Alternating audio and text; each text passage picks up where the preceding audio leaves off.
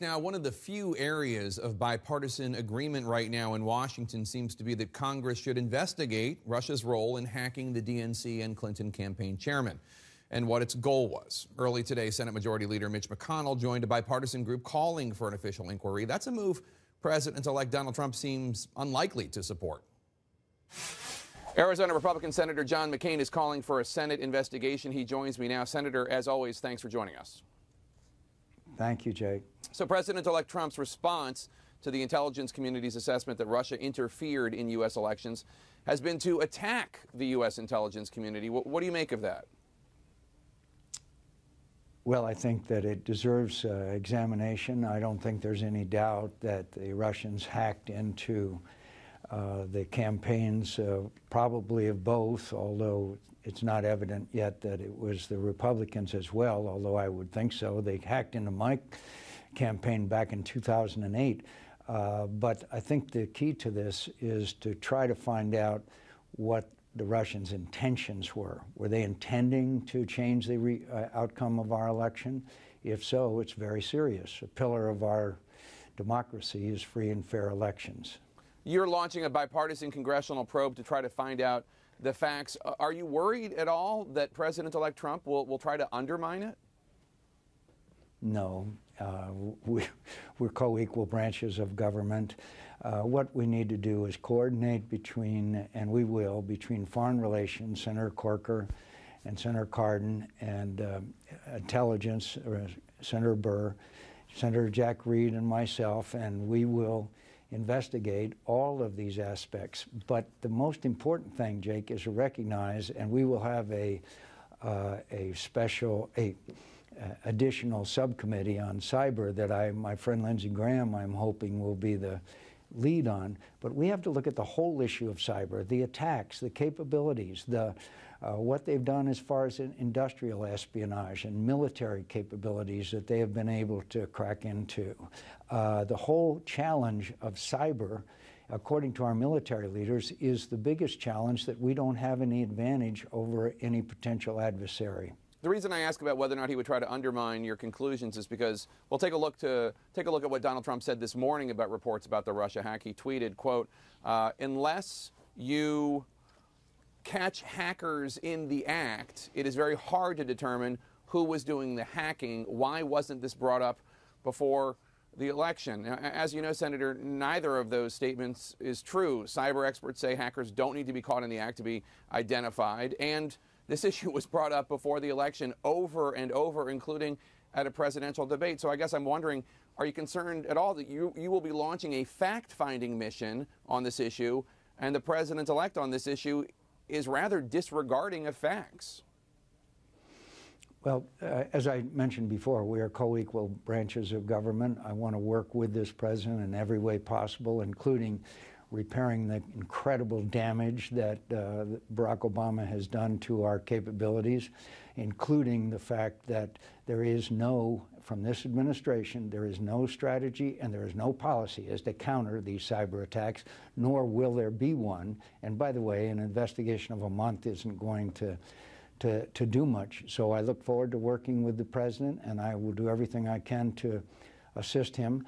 The fact is, we will have this investigation, and the results of the investigation, I believe, will be credible, especially the fact that the people who are involved in it, and it will be bipartisan. It will be us working with Democrats and Republicans, not trying to gain political advantage.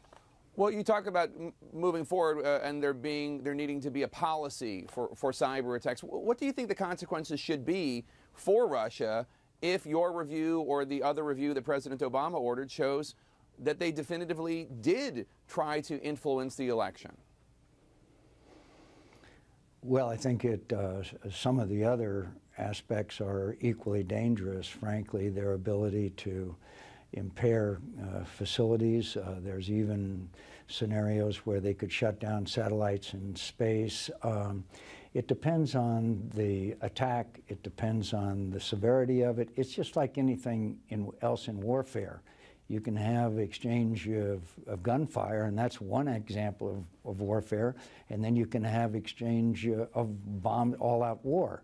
So cyber attacks, when you destroy or impact the ability of a nation to function, that is an act of war. But it doesn't mean World War III. It means that there should be proportionate responses and development of capabilities to see that it doesn't happen again.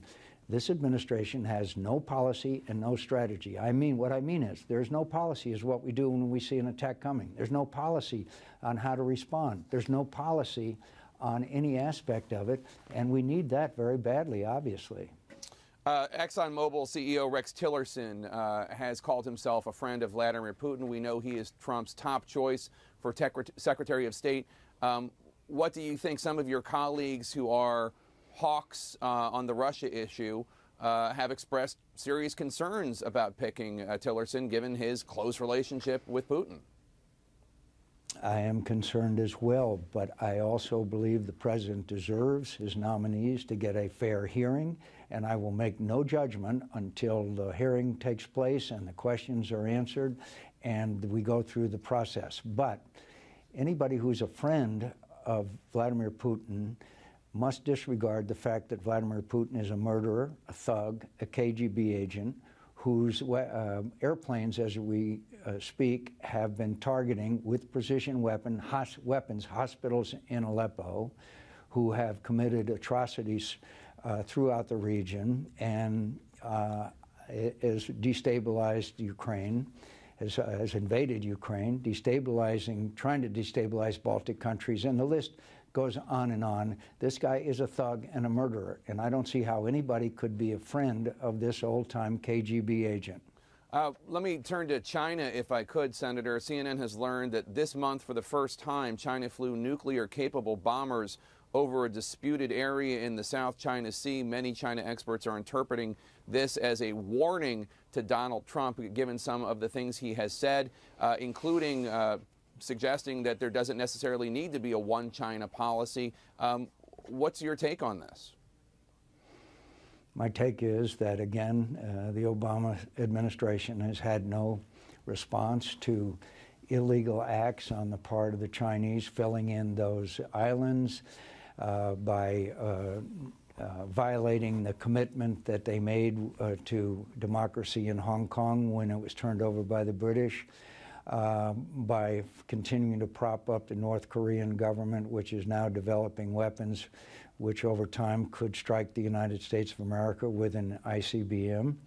And so we need to have a policy towards China, and we need to have them understand that we expect them to obey the international rules of international law and behavior. I do not foresee conflict between the United States and China, because I believe that peace through strength, such as we exercised in the past, will be a sufficient deterrent to China. But their behavior has been in gross violation of international law. And by the way, they've been also very active in cyber attacks as well. Do you have any concern at all, Senator, about the phone call that President-elect Trump took from the president of Taiwan, about some of the things he has said on Twitter and elsewhere about changing U.S. policy towards China? Or do you think that it is a healthy shakeup of U.S. posture towards that country? I think it's healthy. When you look again at the Chinese behavior that I just chronicled, they're an independent nation, and Taiwan, and I believe in the one China policy, but they are a democracy, which China is not, and I believe that a conversation with the president of a freely elected democratic Taiwan is more than appropriate. All right, Senator John McCain, Republican of Arizona, thank you so much for your time as always, sir. Thank you, Jay.